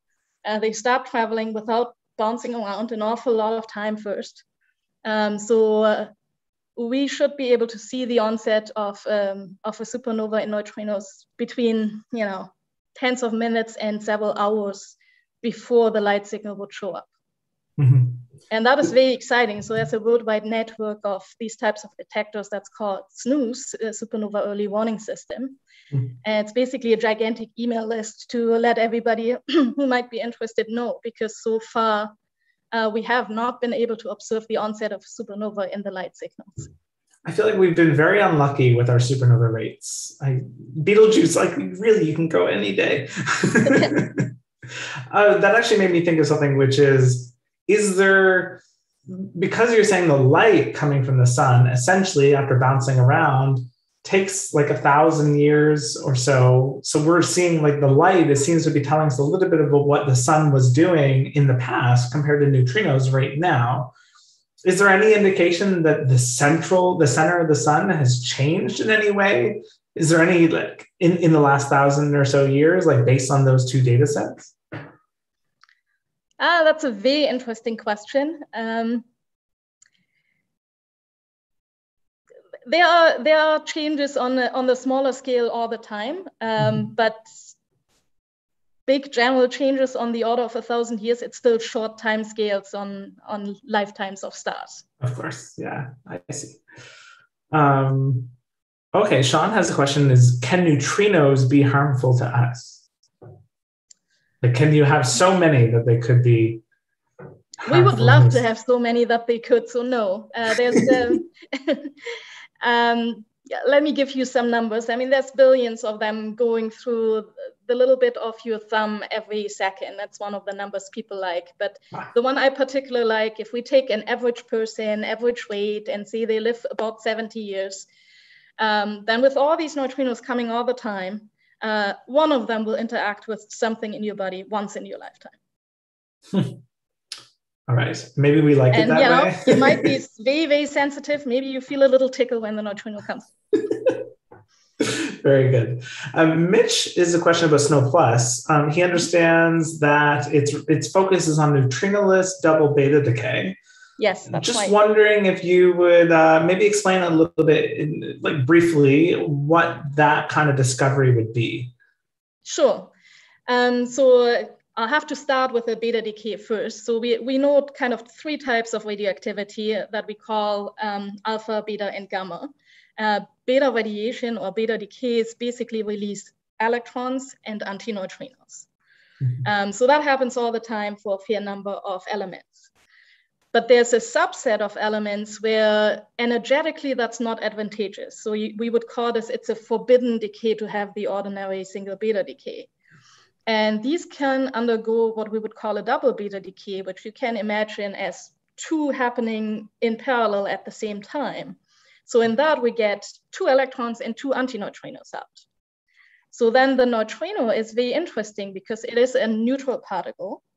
So it has the option to kind of be its own antiparticle. Normally, if you turn a particle into an antiparticle, it would flip its charge, like the electron and positron. Yeah. But neutrinos don't have to do that because they are neutral. That's what we call a Majorana particle, named after the physicist who first proposed that quite some time ago in the 1930s, somewhere 40s.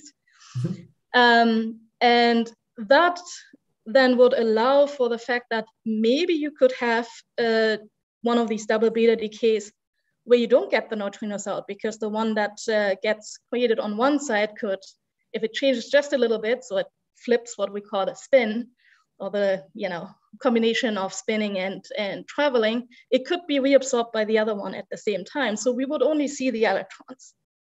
These types of things are extremely rare.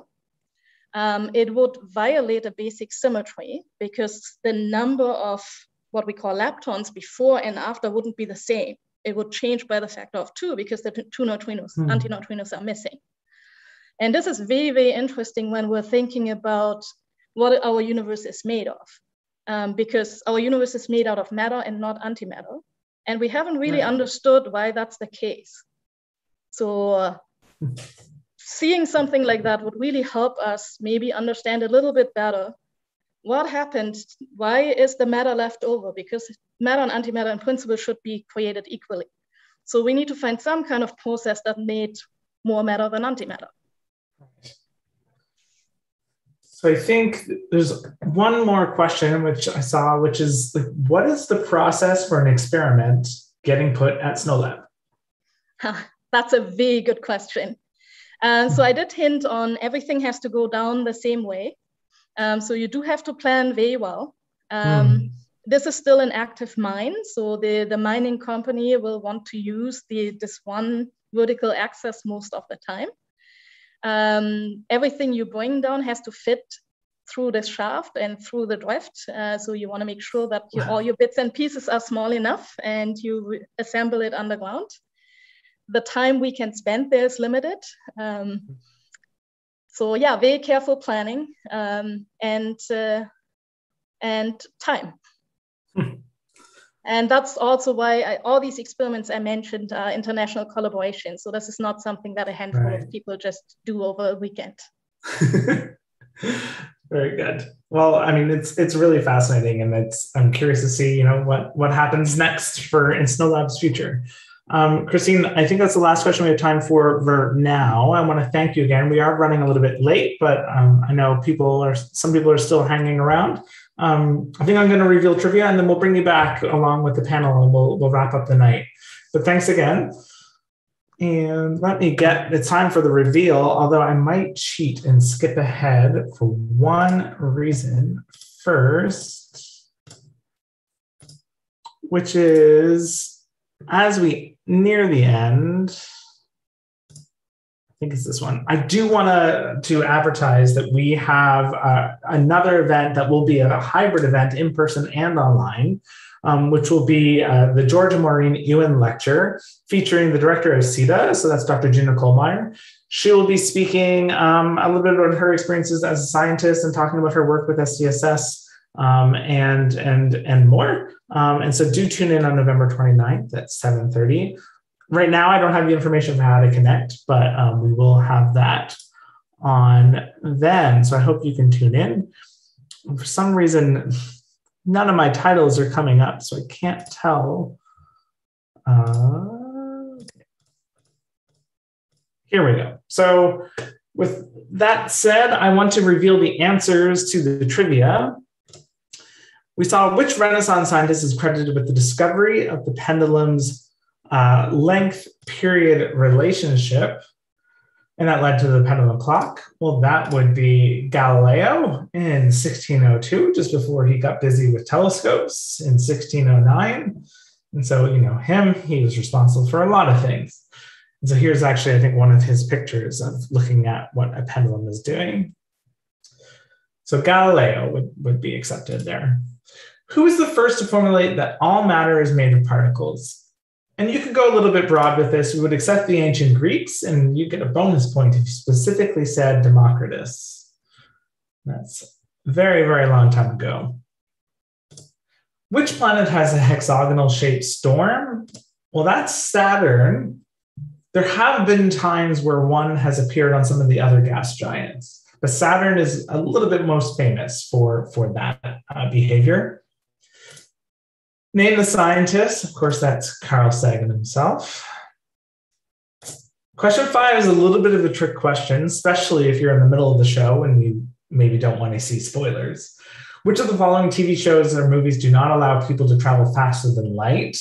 Of the options of Star Wars, Battlestar Galactica, Star Trek, Firefly, and The Expanse, technically speaking, the only answer is Firefly.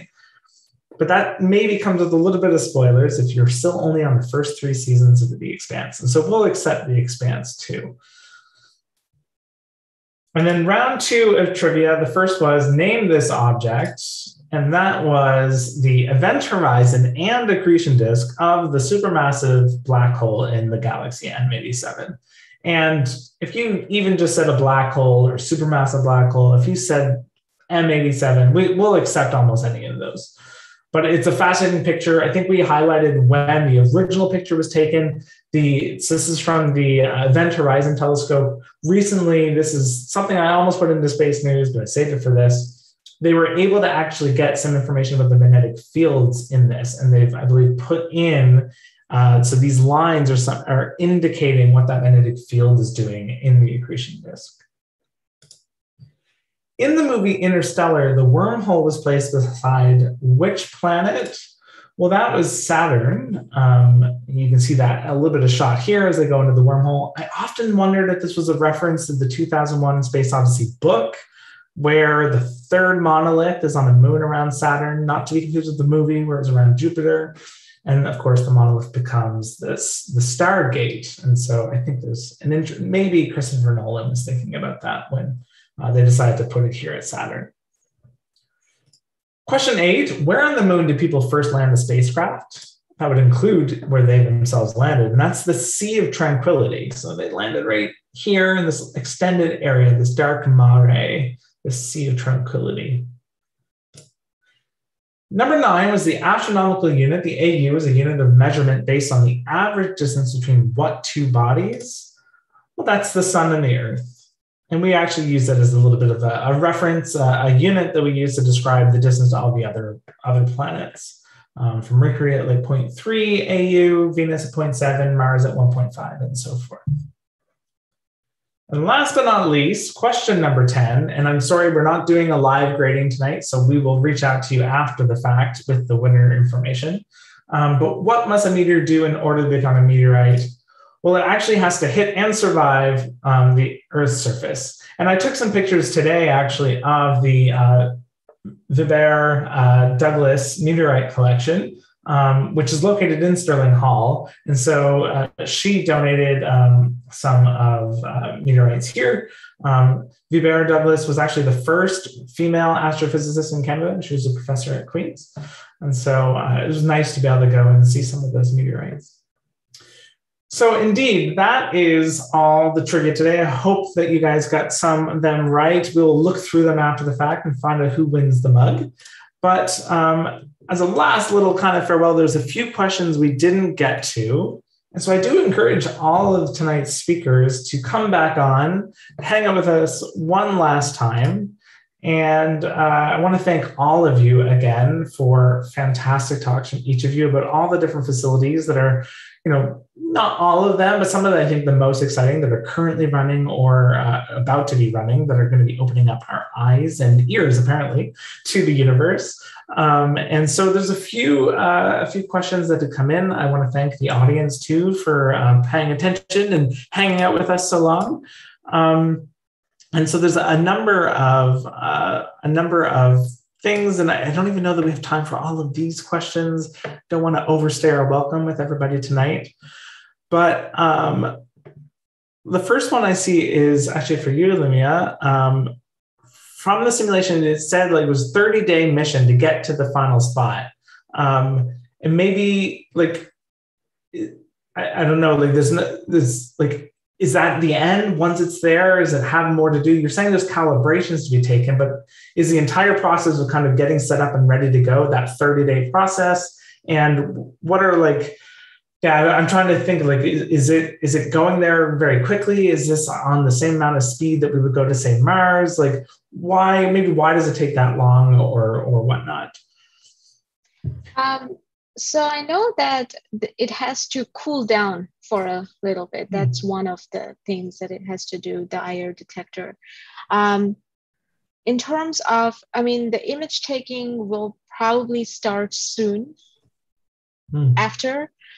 It's just that making sure that all the instruments are running properly. So the first light will happen sooner than 6 months.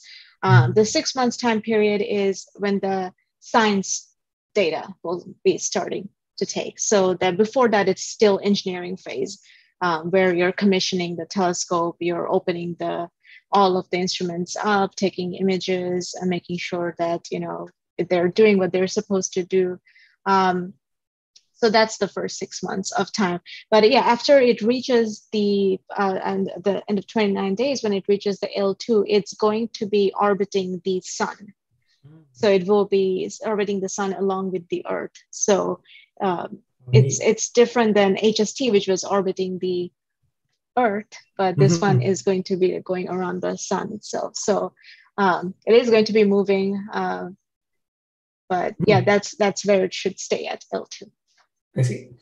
I have a question for all of you, but maybe we'll start with Christine.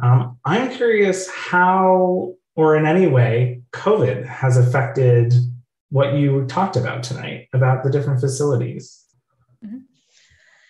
Yeah, so for SNOLAB, it did certainly have an impact. The work didn't stop, but the number of people who could go underground on a particular day or in a particular shift was very limited for certain times. So in some sense, it would stretch out all the schedule. So in the times with the highest numbers everywhere, especially early on, but it came back in the later waves as well, we would go into what we would call a care and maintenance time.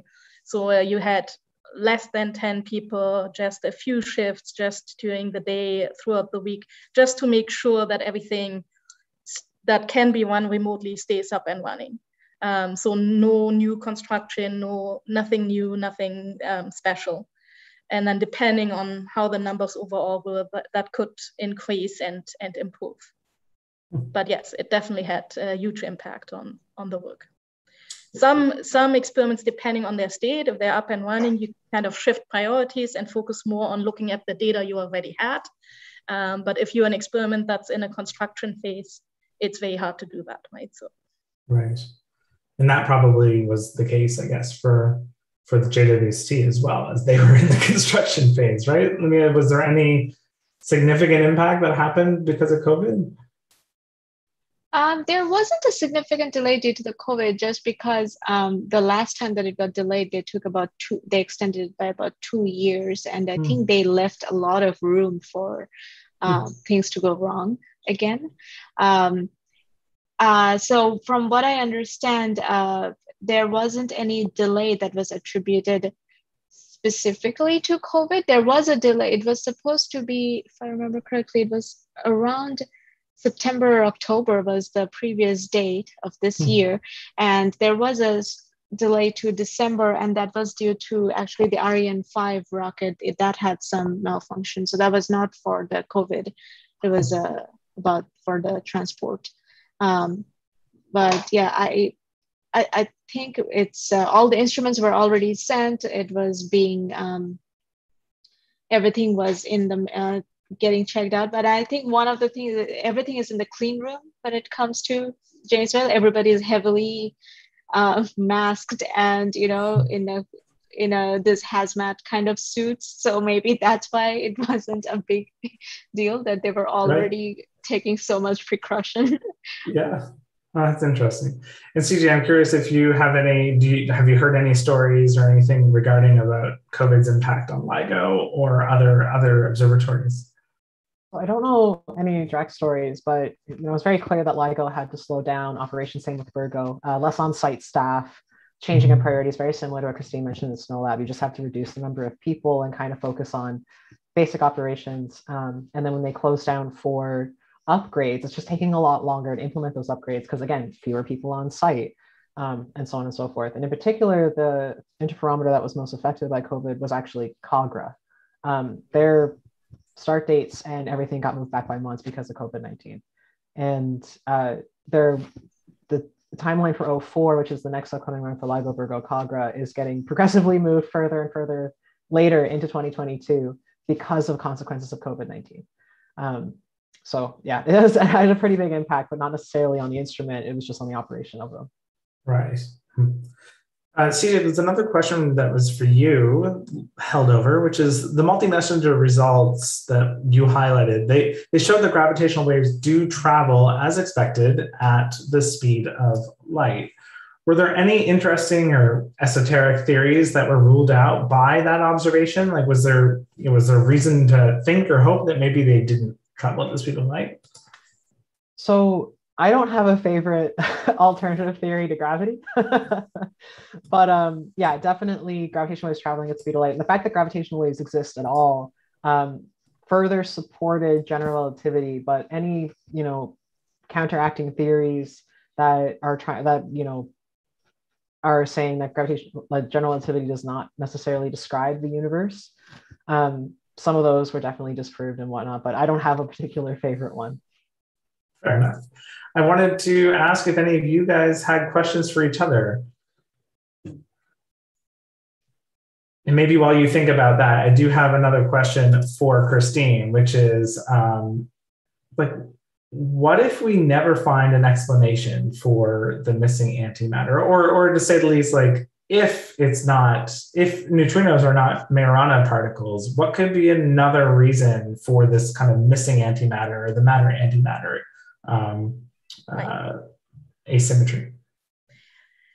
Yeah, again, that's a very good question. So neutrinos are not the only option. There could be other processes as you learn about the fundamental particles and how that all goes together that could cause that. There could be other symmetries that participate into that. There's lots of theories, but there has to be an explanation because we are here, right? Our universe is made out of matter. So there definitely has to be an explanation, but it might take us a long time to really find it. Cool. I think that's the last questions from the audience. So yeah, does any other questions, comments, thoughts from each of you or for each other or whatnot before we close down the night? And maybe a question for CJ, if I may. I'm very intrigued by the idea of building a gravitational wave detector in space. So maybe you can comment a little bit on what the challenges are. That one will be a lot bigger too, right? That's the idea. So what would be the main hurdles that have to be overcome to make that one happen? Yeah, and I mean, I'm gonna miss a lot in my answer because I never worked directly with Lisa or Elisa, but I imagine first of all, it's gonna meet a lot of the same barriers that Lamiya has mentioned with the James Webb Telescope. It has to go up in space, it has to get on the rocket, it has to be assembled in a clean room. It's also going to be on a heliocentric orbit following behind the Earth. So you need to do all the calculations for that. It's going to be self-assembling. It's going to be automatic. It's going to meet a lot of the same hurdles. So, big praise to WST for kind of meeting those first and I guess laying some of the groundwork. But one of the big hurdles for Lisa has always been the funding, unfortunately. I think funding is something that tends to get overlooked with these huge apparatus. And it's really Lisa, it was the funding. They were talking about removing one of the satellites or removing some of the technology in them to try and make them cheaper. I'm happy to say that now, at least the plan is that you still have all 3 satellites and they're still going to have 3 laser arms. It's not going to be these big tubes. Obviously, it's space. It's just free-forming lasers. It's already a vacuum.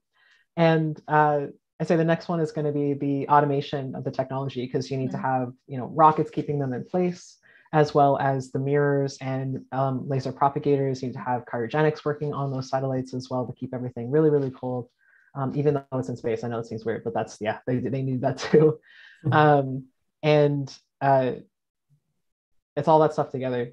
So I'm not as familiar with exactly all of the barriers specifically, but the funding one was the big one. And the second one is all the technology outside of the interferometer piece. And CJ, I assume it will not be serviceable as well. I don't know. I don't think so. That would be pretty wild because it's not like one piece. It's 3 separate satellites. And on a heliocentric following orbit, us behind the Earth. Like I can't imagine it being serviceable, but yeah. Well, SpaceX, pay attention. Come on, get that technology ready so we can do it. But it sounds impractical. Any other thoughts or questions, or shall I call it? Christine, I had a question for you. Are there any merits to having this dark matter, neutrino, or any other detectors in space rather than? Because I know that you don't want any other interaction, but are there any merits to having them in space? No, not really. I mean, you still have lots of things hiding you. You can't get to them. Getting the signals back to Earth, like the timing is very important for many of them. So no, I don't really see an advantage of having them in space. But we have been asked that before. All right. Well, I want to thank you all again. I think we are out of time. And so I just really, really appreciate hearing from all 3 of you. I look forward to seeing where all these different facilities are going to be going in the future. And so to everybody at home, stay tuned. Just one last plug again, darkmatterday.com. Do look into that. Look into the SNOLAB event that's happening next week. And then the Ewan lecture that's happening at the end of November. I think you can sign up for events on the McDonaldInstitute.ca at the bottom of the page, and then you can be notified when those happen. So thanks again, everybody, and have a great night. Take care.